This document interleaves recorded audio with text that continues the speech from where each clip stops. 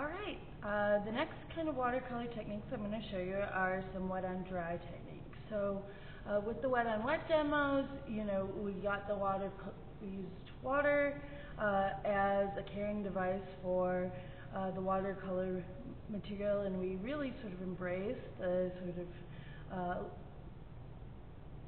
spontaneity, I guess, that could be achieved with the liquid. You can sort of really get the pigments to bleed and travel and make interesting shapes. There's a lot of potential in there, but you're giving up some of your control. Watercolor can also be a material that you can get to behave really predictably. The big thing that requires is patience and probably a little bit of planning as well. So here's the next illustration I have to show you. It's a watercolor illustration of a kind of a scooty little sports car, and it was done with wet over dry techniques. So for wet over dry techniques, you're going to be using the characteristic of watercolor that is that it dries quite permanent. As I said before, the water that carries the watercolor is both evaporates from the surface of the paper, but also absorbs into it. And when it absorbs into the paper fiber, it takes some of the pigment with it, which leaves the pigment, once it's dry, in a pretty stable place. You can kind of work back over it. I guess my pigment's lifting just a little bit, but the pigment tends to pretty much stay put once it's dry. And so as an artist, you can really take advantage of that.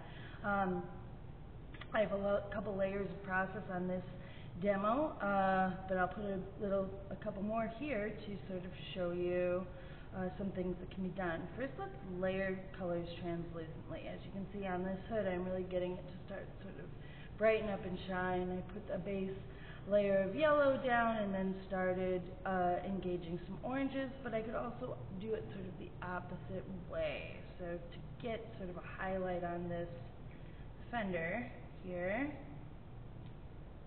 now that the watercolor material is completely dry, you can see as I pull it over, it can translucently move over the color, but the color below it really isn't moving, or isn't moving very much. Sometimes when you get very thick applications of the watercolor, you can get a little bit of bleeding, which we see right there.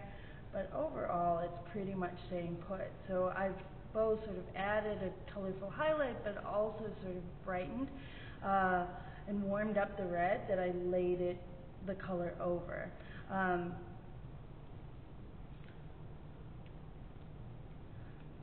Once I'm at sort of the wet on dry stage, I can also play with detailing. So in our Eco line set, our red is a magenta. It's more of a process color. It's an illustration using colors that mix in the same way that inkjet printer mixes ink, tends to create more sort of a tighter color relationship once you scan your illustration in and reproduce it in a digital form. So using, kind of starting with a magenta instead of a red is an aspect of that. I'll be talking more about that when I do the gouache demo in a few minutes here. So, but to make a magenta redder, you can just add a little bit of yellow, and what that yellow does is it's really going to warm that up to a more traditional bright red color. So where I'm going to use that color and a brush that I can control, let's make a little bit more of that.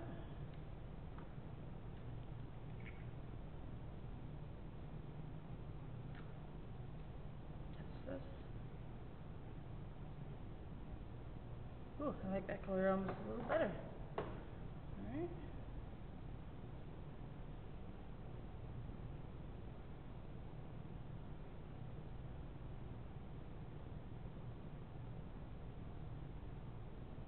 Start doing some kind of pinstriping,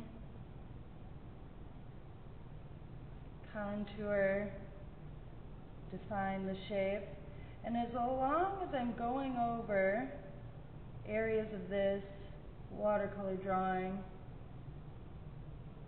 that are already dried, you can see the lines that I created are really staying defined, staying put,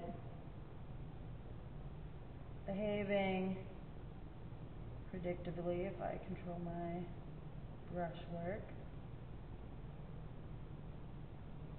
And so you can really kind of, in a more controlled way, refine your forms once you've let them dry. Working wet on dry also gets to be the moment that you can jump across your color wheel a bit more and work with contrasting tones.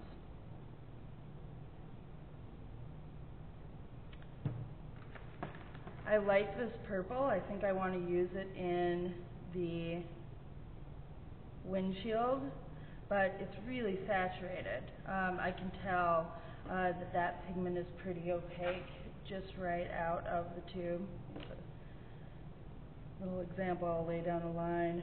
You can see as I pull that pigment over, it really covers that line. So I want to get it much more translucent. I'll lay down a line to test with. And then what I'm going to do is I'm going to pull up some water with my little pipette here and add significantly more water to this liquid watercolor to desaturate the color. And now I'll give it a test. See how much more translucent that is? I might actually even want it a little bit looser or lighter. A little bit more. All right. I also think I might want to neutralize that color just a little bit. So there are a couple options for that. To quickly neutralize the color, you could sort of add a little bit of its complement. So I could add a little bit of yellow. Let me demonstrate that. I'll take another pipette.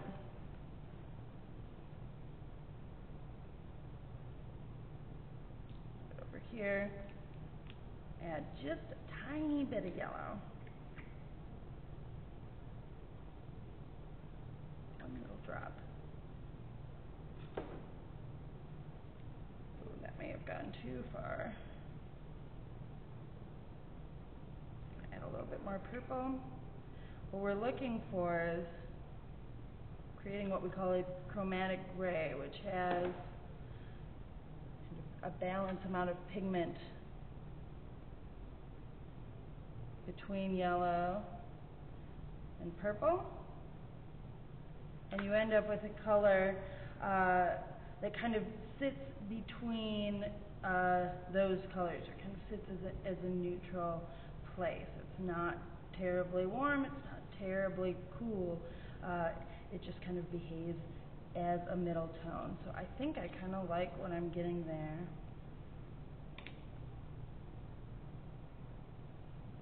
Lay that over, it's still quite translucent. That might be what I do. But just to demonstrate another way to really neutralize your colors quickly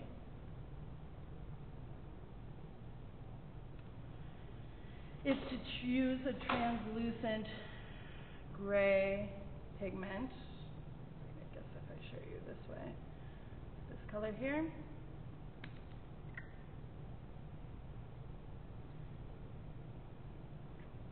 Touch in there.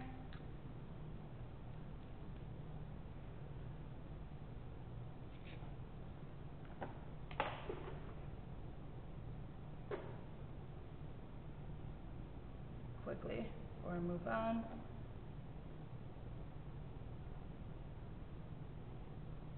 If you can see I'm getting a very similar color. If I had a little bit more, still a little bit warmer, a little bit more purple.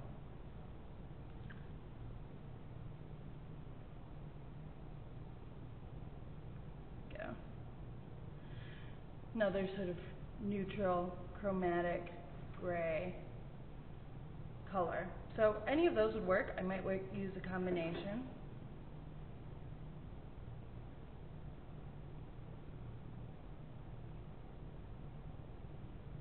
But now I'm going to start applying that to the window space. And since the oranges that I applied previously have already dried, I can pull them right up to that very warm color, but you can see I'm not getting any pooling, bleeding, unintentional color mixing.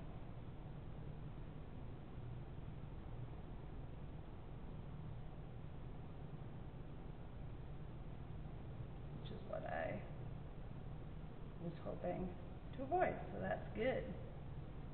So I'm laying in that color. It's a really pretty high contrast tone. Put it in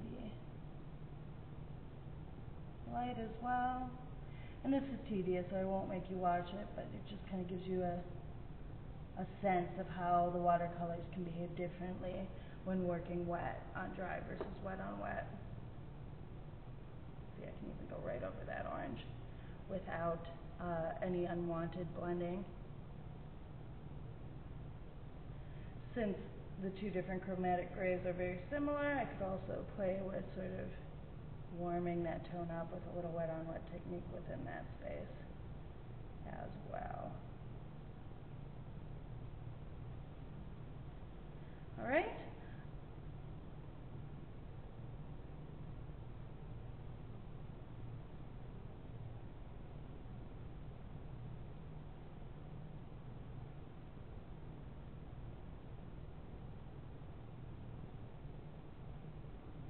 Just like that. When working wet on dry, another sort of technique you might be interested in using,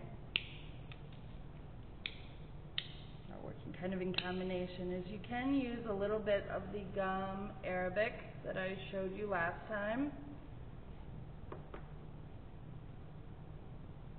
And what that's going to do is it's going to make your pigment stickier. You can see it has a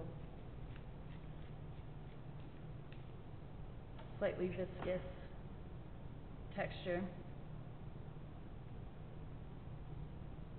So if I mix some of the pigment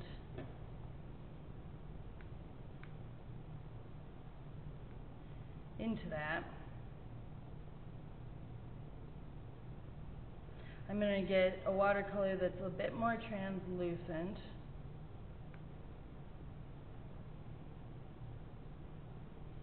In its application, but it also is going to sort of hold its position even when going over a moist or wet shape a little bit more securely. So, you know, just that one little bit of wet on wet technique that I applied a minute ago did quite a lot of pulling and pooling.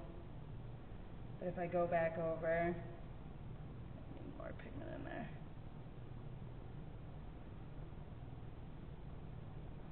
With watercolor that I've added more gum Arabic to, that can be kind of a correction tool.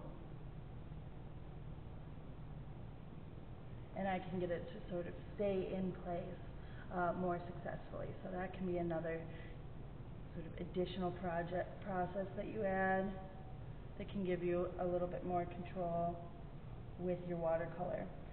One thing that is important to note, and you should just kind of watch it as it dries, that it will have a different kind of surface quality, I guess. It dries a bit shinier than just the pre-mixed watercolor. So it may look a little bit different on the surface, so that's just something to keep in mind as well. All right? And that's all for now.